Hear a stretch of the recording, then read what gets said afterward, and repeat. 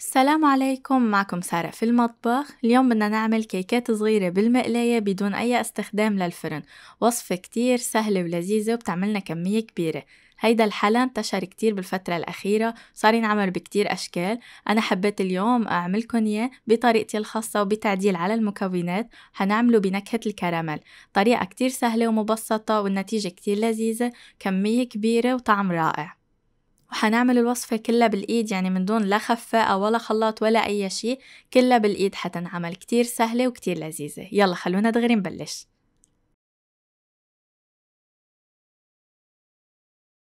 أول شي بدنا نحضر الخليط. بيلزمنا 3 بيض بحرارة الغرفة مع ملعقة كبيرة خل أبيض، نصف كوب من السكر. بدنا نخفقهم يدويا لمدة 3 دقايق حتى نحس إنه بلش يطلع شوية رغوة على الوجه.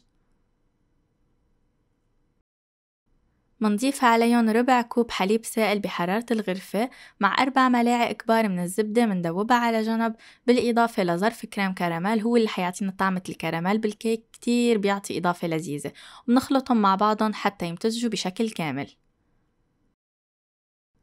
وهلأ منضيف كوب وربع من الطحين المنخول، ما منضيفه دفعة واحدة، مع ملعقة أو نص صغار من البيكينغ باودر كمان منخولين على جنب. بنخلط المكونات منيح حتى يمتزجوا كمان بشكل كامل. وبدنا القوام يكون عنا هيك ماسك على بعضه، مش كتير كتير طقيل ولا كتير رخو. بنضلنا منضيف الطحين حتى نوصل للقوام المطلوب. بدنا نوصل لهيدا القوام، فممكن تحتاجوا كوب وربع، ممكن أقل شوي ممكن أكتر شوي حسب قديش الطحين عندكم بياخد سوائل. وهلأ على مقلاية غير لاصقة بنمسحها مسحة زبدة، والنار بدها تضلها خفيفة. منبلش نحط القطع بهيدا الشكل. حطيتها جوا كيس وعملت فتحة صغيرة كرمال نزلهم بسهولة، وبتضغطوا انتو وبتصيروا بتشكلوا الدوائر. بدنا النار هادية، مش تكون كتير قوية حتى ياخدوا وقتهم ويطلعوا عنا هيك مثل قوام الكيك. وبس ينشفوا من فوق بنقلبن على الوجه التاني. وما بياخدوا وقت كتير على الوجه التاني لأنه هن نشفوا من قبل، فما منشد عليهم كتير، مجرد هيك شوي ياخدوا لون واستواء منرفعهم. وبالصحن غطوا عليهم بمنشفة أو محرمة حتى ما ينشفوه لبين ما تخلصوا كل الكمية. وهلا بعد ما خلصنا كل الكمية منبلش بدنا نحط جواتها الحشوة ونغلفها. هحط جواتها نوتيلا مندوبة شوي على جنب حتى تمدد أو تندهن معنا بسهولة. ما تكتروا كتير الكمية وكمان ما كتير تقللوها، يعني وازنوا بشكل انها تكون ما تطلع كتير لبرا وبنفس الوقت ما تكون فاضية من جوا. ومنكمل على كل القطع بنفس الطريقة. وإذا ما متوفر عندكم نوتيلا أو أي شوكولاتة قابلة للدهن، فيكن تحطوا مربى جواتهم، كتير طلعوا طيبين مع المربى كمان، فأنتوا بتحطوا جواتهم اللي عبالكن إياه. وهلا بعد ما خلصت كل الكمية بدنا نحط عليهم مربى المشمش بهيدا الشكل تغليفة ومن فوق شوي، حتى ينحط عليهم الفول السوداني المطحون يلزق عليهم يعطينا هيدا الشكل.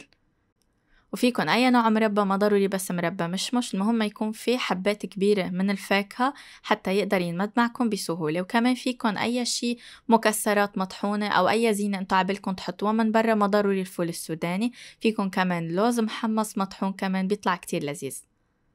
كتير كتير ممتع الشغل فيهم، هيك حلوين وسهلين، ما بيعذبوا ابدا، بتلاقوهم دغري خلصوا معكم. واخر شي فيكم تقدمون هيك، فيكم تحطوا شوية شوكولا هيك بالفراغ اللي بالنص، كتير بيعطي اضافة حلوة، بيعطيهم لون حلو كمان طعم زيادة لذيذة. بياخدوا كم دقيقة وبتلاقوا الشوكولا من فوق جمدت وصاروا جاهزين للتقديم مباشرة، دغري بيتقدموا. كتير طيبين وكتير لذيذين وهيك حلوين، شكلهم كتير حلو مثل كيكات صغار بشكل كتير حلو، تزيين هيك بسيط وخفيف وسريع. ما حدا حينتبه ابدا انكم عملتوهم بالمقلاية، الكل حيفكر انكم عملتوهم بالفرن وتعذبتوا فيهم وعملتوا قالب كبير وقطعتوا فيه دوائر. عن جد كتير هيك طريقتهم حلوة وعملية وسريعة، بس عبالنا هيك حلا بكميات كبيرة وشكل حلو.